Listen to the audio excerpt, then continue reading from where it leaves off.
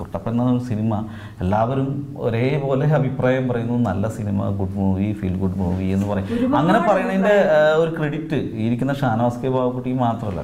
കുട്ടൻ്റെ music side ഉണ്ട്, ജസ്റ്റിൻ്റെ background score ഉണ്ട്, സുരേഷ് രാജിൻ്റെ അതിമനോഹരമായ ഫോട്ടോഗ്രാഫി ഉണ്ട്, ജിതിൻ്റെ എഡിറ്റിംഗ് ഉണ്ട്, അമലിൻ്റെ മറ്റേ മേക്കപ്പ് ഉണ്ട്, കോസ്റ്റ്യൂം നിസാറിൻ്റെതുണ്ട്, അങ്ങനെ തുടങ്ങി ആർട്ട് വർക്കിലുണ്ട്. എല്ലാ മേഖലയിലും അതിൻ്റെ എല്ലാവരുടെ ഭാഗത്ത് നടീനടന്മാർ വിനായകൻ്റെ ഭാഗത്ത് നിന്ന് അതിഗംഭീരമായ സഹായമുണ്ട്. ബാക്കി വന്ന ചെറുതും വലുതുമായ എല്ലാ ആക്ടേഴ്സിൻ്റെ ഭാഗത്തുനിന്നുണ്ട്. ക്യാമറയ്ക്ക് പുറകിൽ ബാക്കി വന്ന ലൈറ്റ് ബോയ്ക്കും ആ പ്രകൃതിക്കും വരെ ഈ സിനിമയോട് ചേർന്നിട്ടാണ് പ്രകൃതി. കാരണം തൊട്ടപ്പം സിനിമയിലെ കുറേ മഴ സീനുകൾ ഞങ്ങൾ ഷൂട്ട് ചെയ്തത് റിയൽ മഴയാണ്. കാത്തിരിക്കുന്ന മഴ പെയ്യുകയായിരുന്നു. കാരണം ഞങ്ങൾ മഴക്കാലത്ത് ഷൂട്ട് ചെയ്തത് മഴ പെയ്യായിരുന്നു, ഇടിയും മിന്നലും പ്രകൃതി സംഭവിച്ചുകൊണ്ടിരിക്കുന്നു.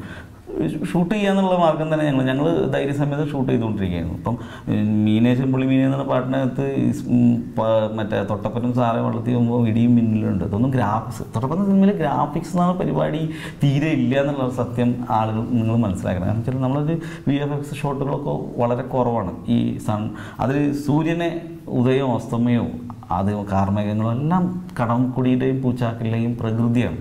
അത്തരം പ്രകൃതിയെ ഇത്തരത്തിൽ അഭ്രപാളിയിൽ എത്തിച്ചപ്പോൾ എത്ര സമയം വെയിറ്റ് ചെയ്യേണ്ടി വന്നു? ഒരുപാട് സമയം. അതാണ് പറഞ്ഞത്, 60 ദിവസത്തോളം തൊട്ടപ്പം ഷൂട്ട് ചെയ്യാനെടുത്തു.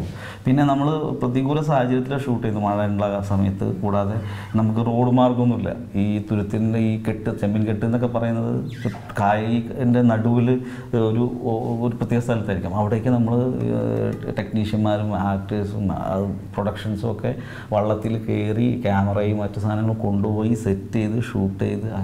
പക്ഷെ അതിനും ക്ലേശകരമായ കാര്യം എന്ന് പറയുന്നത് അത് രാത്രികളായിരുന്നു ഞങ്ങളധികം ഷൂട്ട്. ആ രാത്രിയിലൊക്കെ ആ വിജനമായ തുരുത്തിൽ ഞങ്ങൾ ആസ്വദിക്കുകയായിരുന്നു. എന്തുകൊണ്ട് തൊട്ടപ്പൻ ഒരു ഗംഭീര അനുഭവമാണ് എനിക്ക്. കാരണം ഒരുപാട് രാത്രികൾ, മനോഹരമായ രാത്രികൾ എനിക്ക് കാണാൻ പറ്റി, സന്ധ്യയെ കാണാൻ പറ്റി, പ്രഭാതം കാണാൻ പറ്റി. ഇതൊക്കെയാണ് തൊട്ടപ്പൻ എനിക്ക് തരുന്ന സന്തോഷം. അത് ലൈഫിൽ എനിക്ക് കിട്ടിയ ഏറ്റവും വലിയൊരു ഭാഗ്യമാണ്. ആ ഭാഗ്യം ഞാൻ ഓഡിയൻസിന് കാണിക്കാനും കൂടി ശ്രമിച്ചിട്ടുണ്ട്.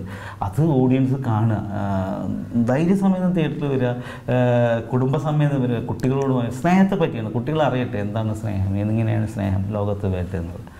അതാണ് എനിക്ക് പറയാനുള്ളത്. അത്രയുള്ളൂ.